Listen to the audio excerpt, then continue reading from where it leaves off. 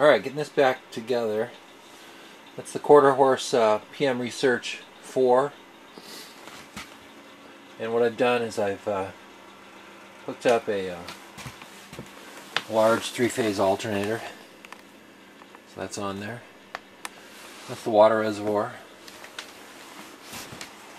And that goes to a diaphragm pump. So that'll feed the boiler. And the way it works is it will shut off when it reaches about 50 psi. It's got a little pressure sensor. So if the boiler's not needing water, it'll automatically shut off. I've got the battery hooked up and a rectifier. And I just did a test with air today. And let me show you. It seems to run real nice. So we are at resting voltage 12.24. It's kind of a small air compressor. It's got a small tank, so it's going to run a lot, but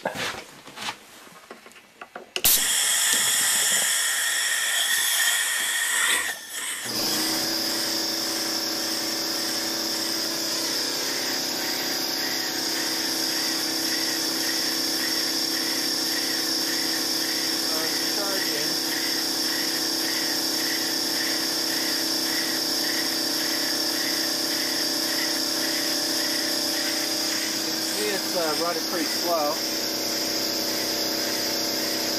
Doesn't have to run real fast.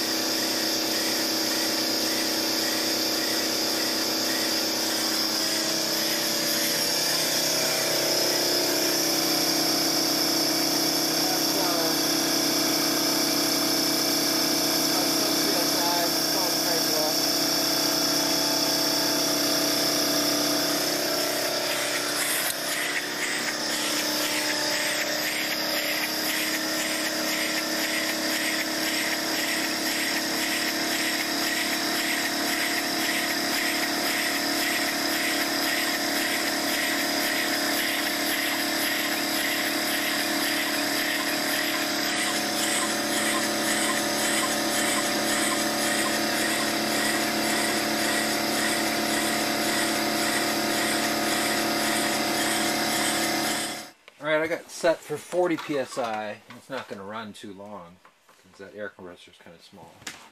But we'll watch that.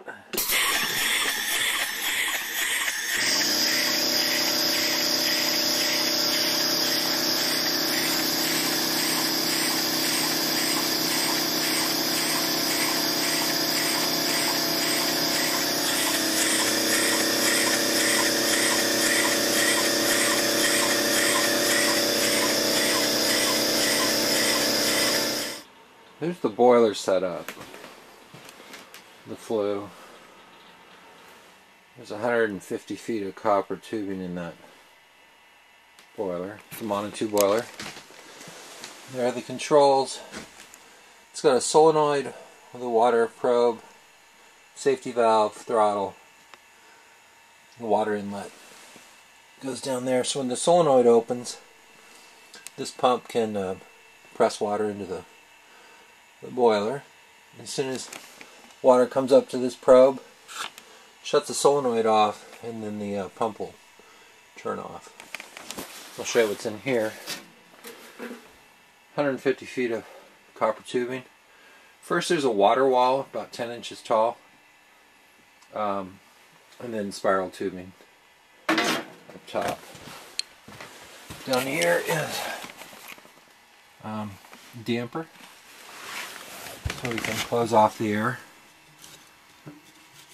turn on, loading chute for the fire. Anyway, that's how that works. And that's all fire brick. So it'll basically reflect any heat from the fire. So we'll get this fired up soon, get it running.